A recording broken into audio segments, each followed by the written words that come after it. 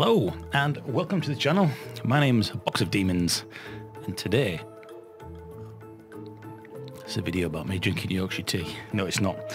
Today I'm going to be doing something completely different, as I like to do on the channel occasionally. Sometimes I do airsoft, sometimes I do hiking, but you know, I've got another channel for that, boots on the ground. Recently I've been in hospital with a suspected blood clot on the lung. Yes, it turns out it's actually a muscle rip, so my ass has been like that. But you know what? What I'm about to show you is something so completely random, so what? That I thought I might share it with you. And that little something is in here. So what I'll do is I'll give you a few seconds just to try and guess what's in this box. And then I shall explain. Let me just have a quick sup of tea while you have a quick guess. Oh, by Yorkshire tea. Right, are you ready? Are you sat down for this? Are you having a midlife crisis? You're joking, aren't you? I'm 1 foot well in grave. In this box, there are some living creatures. Yes, while randomly searching around on YouTube, I found a channel called Ants Canada, and gives you a clue what's in that box. And this guy's really passionate about his ants, and I thought, do you know what? I fancy having a go at that. So yes, Box of Ants should be the new channel if I decide to ever set one up on ant keeping. I thought I'd give it a go. I thought it'd be really interesting, a little bit of nature in your room. And once you start to look into it, it's really, really interesting. And it's as complicated and as easy or as difficult as you want to make it to be.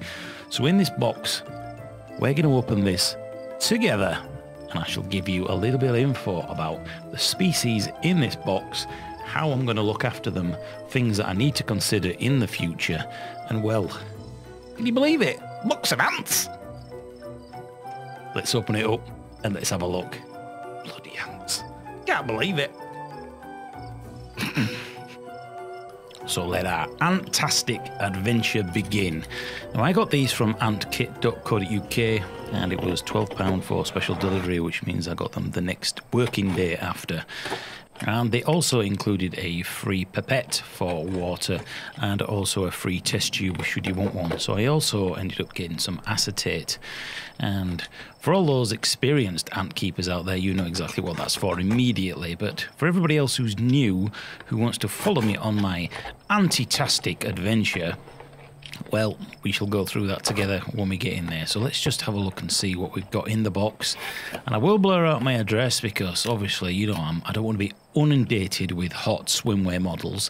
I can only deal with 2 at a time. Wink, wink, nudge, nudge. So here we go. Let's just get rid of that. And let's just put these crispy foamy goodness in this little tub here and see what we've got inside.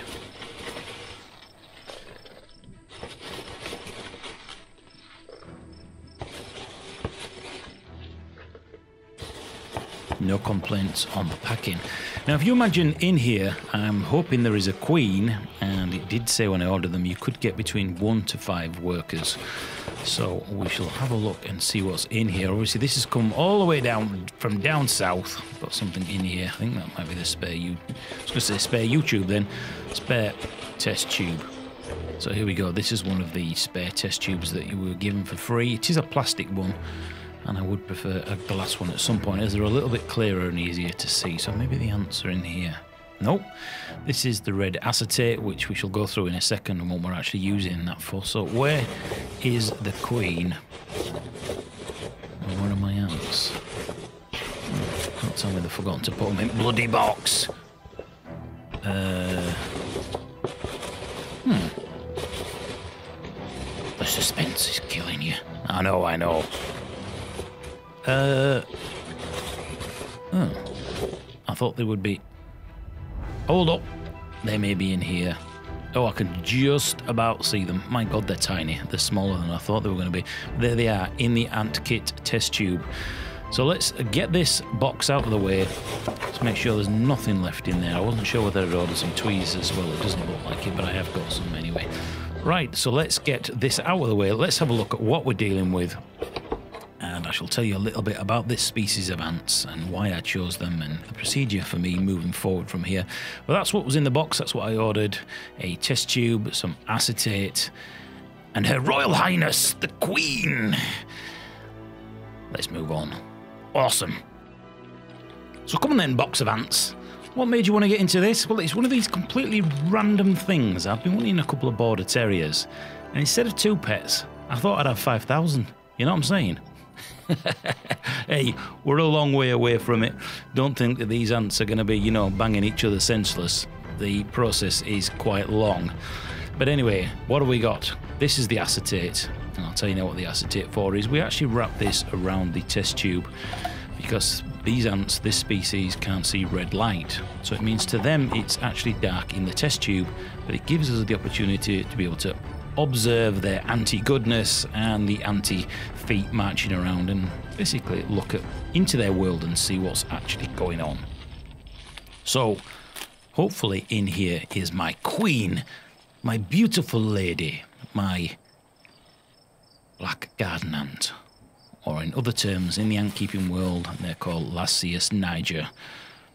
And here we are. I'll give you a little bit of a history about these ants and the species and what's so special about them. But from looking in the test tube, my dear queen is not moving.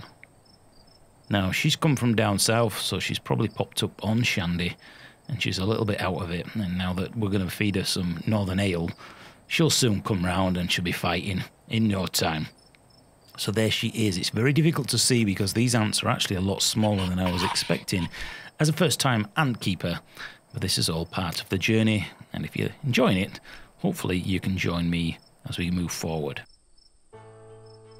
Currently, the only way I can actually see the ants in this test tube is using the macro lens, but I want to ask the ant-keeping community what sort of camera lenses they're using in order to be able to get in even closer. I am using a macro on a Canon 5D, so it's very, very difficult with a massive amount of shallow depth of field here to actually see my lady. And incidentally, while we're here, before we continue on the video, I'm going to ask you, my subscribers, to give me suggestions on what we can call our queen, and I will take the best 5 suggestions and pick the winner in another update video coming real soon, I'm sure. So let me tell you a little bit about this species and how we're going to move forward and grow our colony.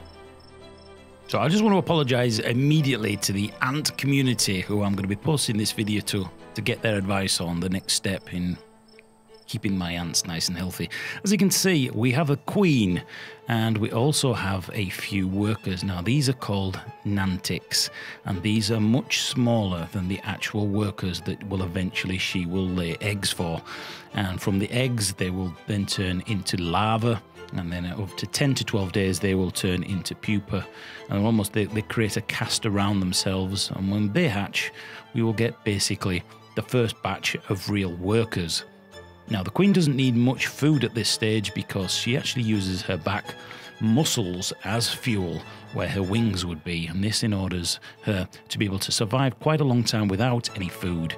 But we will be putting some honey in on this video just to give her a little boost.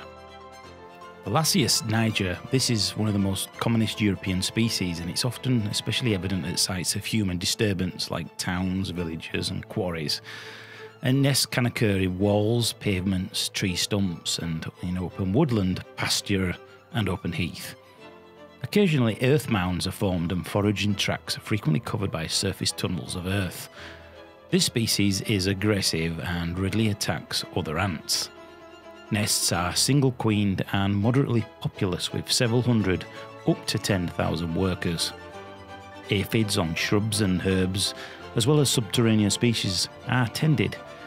Mating swarms occur during July to late August, and in some years huge numbers may fly over a large district on the same date.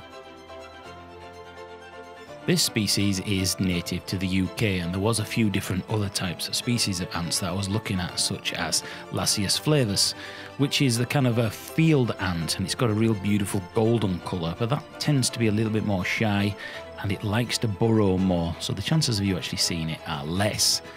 Now I'm told by the ant community that Lasius Niger can be quite aggressive, and if there's any opportunity for these sneaky little ants to escape, they will find it. Obviously, at this stage, it's nothing really for us to worry about because they will be staying in this test tube until we have at least 50 workers. Now, as a new ant keeper, I thought, well, that seems cruel, cramming them in there. But these ants really are tiny, and they like to burrow as the queen starts to lay eggs and the colony gets a little bit bigger. Now, unfortunately for me, these ants need to hibernate, and this is called diapause. And really, from the end of October until early March, we need to put these ants into hibernation, and that means dropping the temperature between 5 to 10 degrees, covering them, and putting them somewhere for 6 months. So I've really kind of done this at the wrong time. However, you don't have to hibernate them, but it means that production of the queen and the eggs later next year will be vastly reduced. Now, you could say, I don't want a huge colony of ants, but I would like at some point to be able to get to the point of having an aquarium-sized tank with quite a large colony that I can then put in sand, real plants, and twigs and sticks, and start feeding them larger things like crickets and cockroaches, etc., etc. So this video I am going to put on the ant keeping Discord and get some advice off people who know the best way to achieve my goals, and hopefully I can be in it for the long game. One of the most difficult things I've found as somebody new to this hobby, somebody wanting to jump in, is that there is such a plethora of information out there. And even on the Reddit, Discord, and on forums, etc., everybody's got a different opinion. But there was a few people on the ant keeping Discord, their names were mentioned by other people saying, hey, not everybody else listen to these people. So a few people have been giving me advice on this species, what to look out for, how to care for them, etc., etc. So if you're thinking of doing this species plus the Lasius flavus, and there's a couple of other ones, really are best suited to beginners currently, because the humidity and the temperature and things like that, they're not hugely affected by this, whereas some of the other ones like the leafcutter ants, etc., they're very specifically tailored to somebody who knows what they're doing. And of course, some of these ants have got a nasty sting, and some of them can squirt formic acid. So you've really got to know what you're doing before you jump in and do this. The biggest surprise for me so far is actually how tiny they are. So I am going to have to look at getting a new camera and finding out how I can get a better look in their world. We are a long way off getting an outworld and formication. Formicarium? I can't even remember the word now. Basically how we house the ants.